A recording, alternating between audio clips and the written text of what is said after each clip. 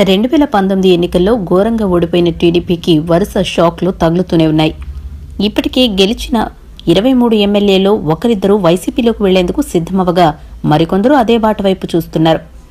ఇదిలా ఉండగానే పార్టీలో గుర్తింపు ఉన్న నేతలు ఒక్కరొక్కరుగా వెళ్లిపోతున్నారు.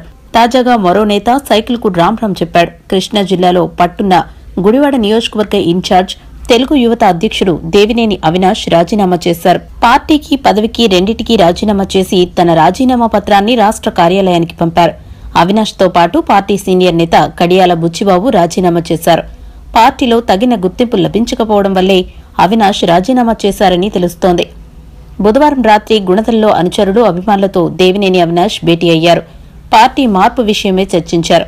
మెజారిటీ అభిమానులు అనుచరులు పార్టీ మారాల్సిందేనని ఒత్తిడి తేవడంతో అవినాష్ ఈ నిర్ణయానికి వచ్చినట్లు తెలిసింది. ఈ సాయంత్రం 4 గంటలకు వైసీపీ అధినేత వైఎస్ జగన్ సమక్షంలో ఆ పార్టీలోకి చేరిపోయారు. వైఎస్ జగన్ పార్టీ కండువా కప్పి సాదరంగా ఆహ్వానించారు. నిజానికి పార్టీ ఓటమి తర్వాత కొన్నాళ్లకు దేవినేని అవినాష్ పార్టీ మారతారనే పలుమార్లు వార్తలు జోరుగా వినిపించాయి. కానీ వాటన్నింటినీ అవినాష్ ఖండించారు. జీవితాంతం చంద్రబాబుతోనే ఉంటానని తేల్చి చెప్పారు.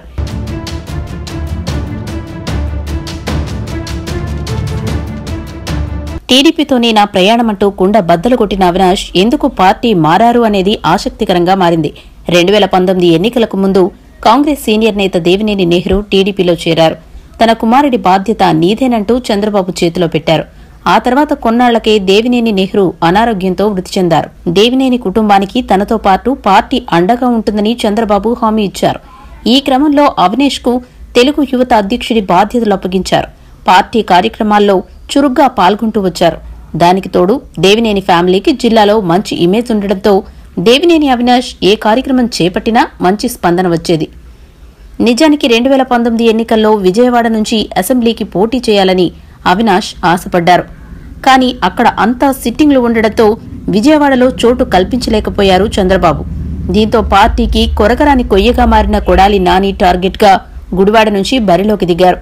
దేవినేని ఫ్యామిలీకి కృష్ణా జిల్లా అంతటా ఇమేజ్ ఉండడంతో దానికి తోడు కొడాలి నాని లాంటి వ్యక్తిని తట్టుకోవాలంటే యువకుడైన అవినాష్ బెటర్ అని చంద్రబాబు భావించారు.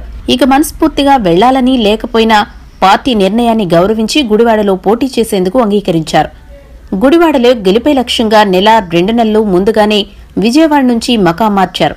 అక్కడే ఇల్లు తీసుకుని ప్రచారం చేశారు.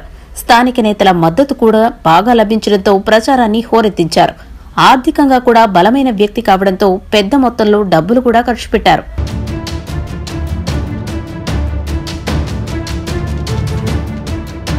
నాన్ లోకల్ అంటూ వచ్చిన విమర్శలకు తాను లోకలేనని ఇల్లు కూడా ఇక్కడే ఉందని చెక్ పెట్టారు.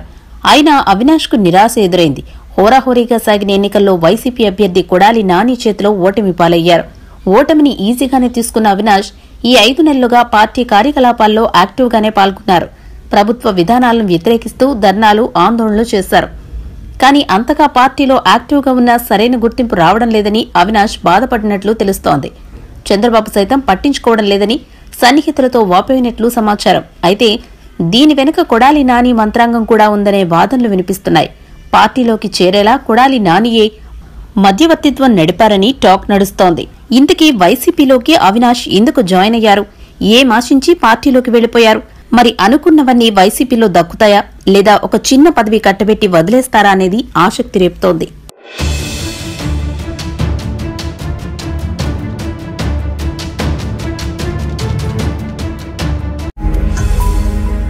ఈ వీడియో గనుక మీకు నచ్చినట్లయితే లైక్ చేయండి, షేర్ చేయండి. మరిన్ని వీడియోస్ కోసం మా ఛానల్ను సబ్స్క్రైబ్ చేయండి.